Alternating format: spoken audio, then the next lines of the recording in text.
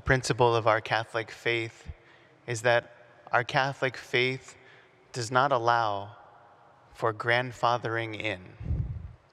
The way that Jesus has revealed God's kingdom to us, it cannot be grandfathered in. When we use that phrase, of course, we're saying that I get the benefits of what my grandfather did or my dad did. It really can't be inherited by mankind. We benefit from the merits of Jesus Christ. By his passion, death, and resurrection, we receive that grace, the grace of redemption, the grace of the opportunity to repent of our sins. But ultimately, our faith must be personal. It cannot be passive. I cannot take what my grandfather did well and apply it to myself. I come from a long line of Catholics. The Cravalhos have been Catholic because we've been Portuguese. But that doesn't mean that I'm a good Catholic. I must take ownership for my faith. I must respond to my vocation. I must choose Jesus Christ and call upon his name, the name by which every other person bows. At the name of Jesus, even the demons have to bow. Because by the name of Jesus, Emmanuel, God with us, Jesus, that word means God saves us. That's powerful. It's exactly why in Advent we prepare our hearts to receive Jesus as he first comes as a little babe in that manger in Bethlehem. But we also anticipate the second coming of Christ, when he will come to judge the living and the dead, when he will come with his winnowing fan, as John the Baptist said today. See, some of us may not come from an agricultural background. I don't know what a winnowing fan is. But it was a fork in which the farmer would take all of the wheat that he had harvested, put it into his barn, and on a day in which the wind would blow, he would take his winnowing fan, kind of like a pitchfork, and he would throw the wheat up into the air. The chaff, the bad stuff, would blow away by the wind. But the wheat, which is heavy, would fall. This is exactly what Jesus will do, as John the Baptist promises, at the second coming. In the midst of our faith journey, there will be times when we will be thrown around so that the chaff will fall away and the wheat will remain. And God will gather the wheat into the barn, but the chaff will go to everlasting fire. It's a beautiful metaphor for what we need to do in our own lives. By choosing Jesus Christ, there will be times when things will need to be purified from us. The chaff will have to be burned off so that the wheat would remain. Just as in another parable, Jesus says that the master who has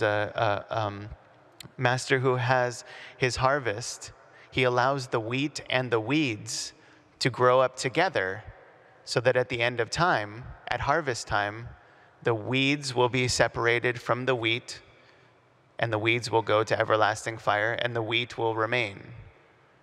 Jesus uses these beautiful parables and these beautiful analogies to show us how we must be purified. By choosing Jesus Christ, we will be challenged. There will be difficulty. There will be tribulation. Jesus has promised us that. He said, in this world, you will have tribulation, but take courage, I have overcome the world. So therefore, we want to yoke ourselves to Jesus Christ if we want to stand fast, if we want to persevere. This is exactly why St. Paul in the Romans tells the people, he tells the Romans, wait a second, whatever was written previously was written for you, for our instruction, to teach us that by endurance and encouragement of the scriptures, we might have hope. We might have hope from the scriptures and be encouraged and endure difficulties. We just had the passing of a diabolical law this last week. We have to endure. How will we endure? How will we stand fast? How can we keep encouraging one another? But by the Scriptures. The Scriptures are that bedrock, the words of God that give us strength, give us protection, that continue to nourish us even in the midst of difficulties, and have been encouraging other Catholics for thousands of years. For some reason, we think that they won't help us now. That's crazy. But our choice, of course, as we said, is between a Catholic faith, a living out of my Catholic faith that is passive, that is only receptive, that is only lazy? Or do we have the personal relationship with Jesus where we know his promises, where we know what he has done for us, where we are encouraged by the teachings of the church, challenged to live a life of holiness in the midst of an unholy world, still being persecuted by the flesh or the devil or the world? Each one of us must make that choice, because the scribes and the Pharisees, as John the Baptist encountered them today, they came to church. They went to the synagogue. They were doing the right things and saying the right prayers. But John the Baptist calls them a brood of vipers. A brood of vipers. Snakes eat each other. So do spiders. That's why we have to. They're just terrible creatures, but God created them so they're for a purpose. But the point is that if he's calling them the brood of vipers, those who were supposedly holy in everyone's eyes, he's saying your faith has not taken root. He says, bear fruit from your repentance. He says that's how, and Jesus tells us, that's how they will know that we are his disciples, when we bear fruit. When we are truly acting in accord with our vocation, the calling God has given to you and given to me. And I have to say on a personal way that I'm sorry that there have been priests who have not acted in accord with their vocation, that they have not lived their vocation fully, that they have not come to this pulpit and the pulpits around the world and proclaimed the personal living relationship that they have with Jesus Christ, but gave platitudes and talked about butterflies, banners, balloons, and rainbows. That's not encouragement. The encouragement is for a priest or a bishop to get up and proclaim the relationship that he has with Jesus Christ, and that what Jesus Christ has done for him and for you transforms this world. And I'm sorry that the insecurities and the terrible relationships that these priests have had have gone into the confessional, the most sacred and intimate moment with God's forgiveness and mercy, and they have abused that by abusing you, by chastising you, by making you walk out of that confessional crying more because you are abused in there than you are in the world. I'm sorry for that. And that's a reality in the church. And I'm sorry for that. But I promise you, I don't want to be that priest. I'm trying my hardest not to be that priest. I'm trying my hardest to live that Christ-like relationship, that Christ-filled relationship, and Christ-like life. I thought I could play on words, but I didn't do it very well. Okay, great. But the Lord is working, despite bad examples, despite the brood of vipers that we see within the world, wherever they are found, fathers, mothers, priests, bishops, whatever, the brood of vipers, big deal. Christ is bigger than that. He will come with spirit and with fire to encourage us, to help us grow in holiness, to help us overcome obstacles in our life, whether it's psychological, physical, or spiritual. They are no match to the love and mercy of Jesus Christ. And this is truly the spirit that Christ brings and that we hear enunciated by the prophet Isaiah. From his stem, from his shoot, that sprouts from the stump of Jesse, there will come a spirit of wisdom, understanding, counsel, strength, knowledge, and fear of the Lord. Those gifts of the Holy Spirit are true, and they were given to you at your confirmation, or for you little ones, when you are confirmed. Those will be solidified. They will be sealed with the gift of the Holy Spirit. They will be ratified in your heart so that you can live that Spirit-filled life. But the challenge today is that I as a father, I as a mother, I as a wife, I as a husband, I as a priest, I as a bishop, I as the Pope, we must choose Jesus Christ. And that means that we must live our life in accord with that. Because being a mother, a father, a husband, a wife, a priest, a bishop, a pope, a single person, that's not just an occupation where you can punch your ticket. I gave birth to these kids, my wife can figure it out. My husband can figure it out. I have become a priest, I've punched my ticket, I've run the race so as to win, they ordained me, now I can sit back and relax. No. He who is entrusted with much, much will be expected. Jesus promised that.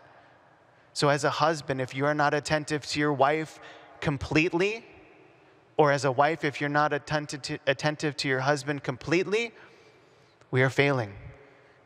If as a wife and mother, as a husband and a father, if you are not concerned with your kids,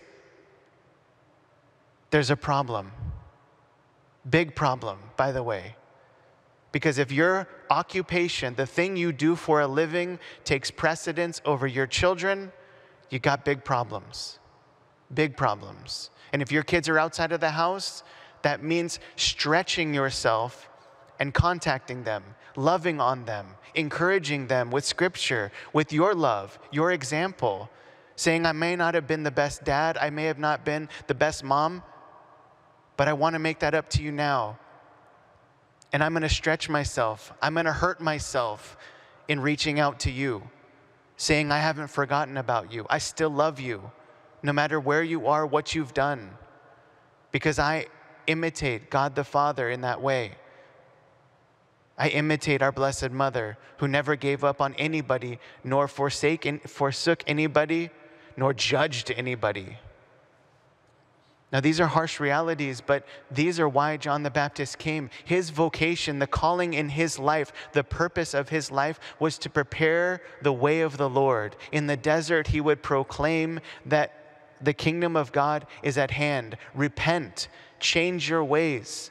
Come back to Jesus, who is coming after me, of whose sandal I am not worthy to even carry or unstrap. Jesus comes so that we can be free to love one another.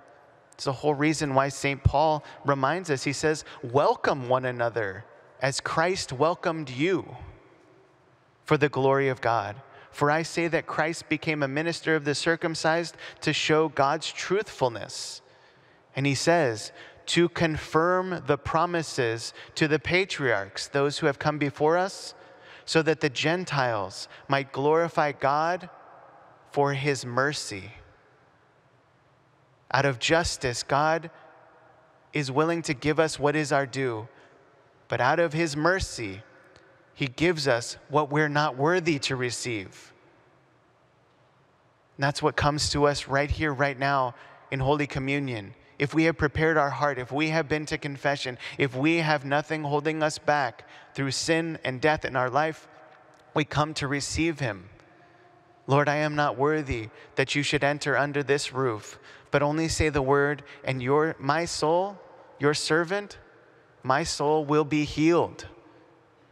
Because you promised it, not because of what I do, not because of what I have inherited, not because of what my father or grandfather or great-grandfather or any fathers before me did, but because I have said yes to you. I believe. And St. Paul tells us that to believe and to call out the name of Jesus, we will be saved. This is what the world will never tell you, will never promise you, no matter who the presidential candidate is, no matter who the governor is, no matter who your city council member is. It doesn't matter because their office is going to change. But what never changes is the fact that God today wants to come into your heart and mine. He wants to transform your life and mine. He wants to come to you so that you will be a better father than yesterday, a better mother than yesterday. He wants to give you the grace, endurance, and encouragement from the scriptures. It's the whole reason why the church gives us the scriptures 3 times at Sunday Mass, 2 times at weekday Mass. Why?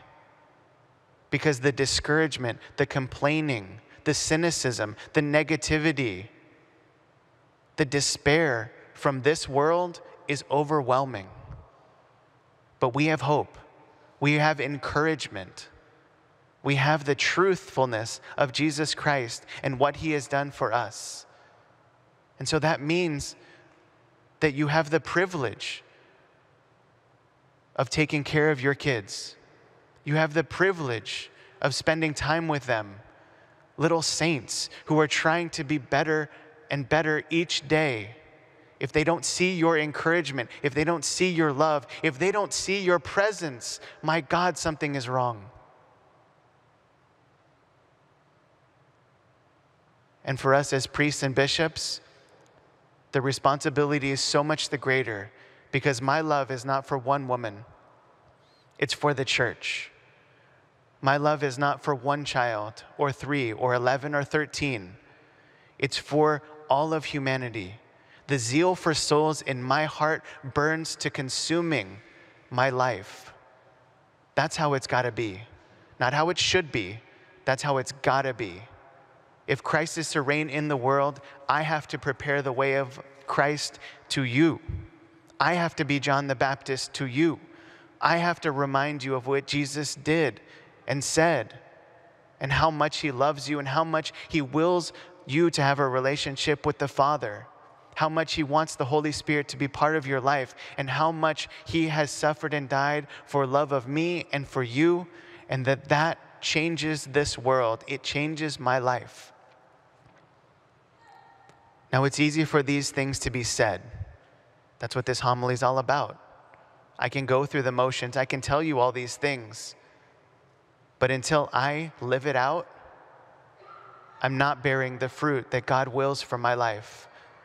I can touch souls. I can tickle your ears with nice platitudes. You can be encouraged because I stumble over my words just like you do, trying to stammer over the faith, trying to express God's realities and his beautiful mystery. I'm just like you, a son of God, a daughter of God. But I made that choice at my baptism. I didn't make it, but my parents made it for me, as your parents did for you. But at my confirmation, I stood there and I was sealed with the gifts of the Holy Spirit. Every time I come to Holy Communion, I pray, Lord, I'm not worthy. Make your gifts complete in me. Perfect me. Help me to grow in holiness. Encourage me by my prayer life where I hear your voice. Each one of us has that opportunity to hear the voice of God, to be familiar with God. Just like the stranger, the telemarketer that calls you, and he says, hey, is this Bob? Yes, this is Bob. He says, Bob, I've got a great opportunity for you. What's your first, who is this? I don't know your voice. Who is this? Oh, it's Michael. Who's Michael? I don't know your voice. It's the whole reason why Jesus said, you, his sheep, will hear his voice and know that that is the good shepherd. In your prayer life, that's exactly what happens. The more we pray, the more familiar I am with Jesus' voice, and it's a lot louder and a lot more encouraging and a lot more loving than the voices I hear in this world. It's got to be, because this is discouraging. This is depressive. This is cynical, negative, and critical to the nth degree, and I'm sick and tired of it, and I'm sure you are too. But yet, prepare the way of the Lord. Make straight his paths. Christ is coming. Christ is our rock and our refuge in the midst of our storms of life. He breaks through obstacles. He sets captives free. The blind, the deaf, the mute are no match, because Christ will open their eyes, their ears, and their mouth to sing his praises, to hear his glory, to see his glory, to hear his wonderful voice. This is our life as Catholics. This is our vocation, to proclaim to all nations that God is King. He is the Prince of Peace, the Lord of Lords. He is Emmanuel with us, and we are not orphaned. We are truly set free. We are truly sons and daughters of a good, loving, and merciful God who hasn't given up on me or you. This is what this Advent is all about, and this is what John the Baptist comes today to tell us. Prepare the way of the Lord. And when he comes, John the Baptist will yell to you, just as he did to Andrew and John and all of the disciples of John the Baptist before him. Behold, the Lamb of God. Behold him who takes away the sins of the world. Behold the Lamb of God. Look at him, etche. Behold him, see him, follow him. This is the beautiful thing that we follow, is that Andrew and John, when they heard that voice of John the Baptist say, behold, follow him, this is the man I've been telling you about, they followed him. Kind of sneakily, but they followed him. And Jesus turned around and said, what do you seek? They said, where are you staying, Lord? Where do you reside? Where can we be with you? What did Jesus respond? Come and see. Come and see. So that's what he's inviting you to do today. John the Baptist cries out, behold the Lamb of God. You come up to receive him. Do we have that curiosity? The curiosity of that personal relationship with Jesus, to come to him and see what he has in store for us. See what he's willing to do for us. See how you and I can bear much fruit that will last. God bless you.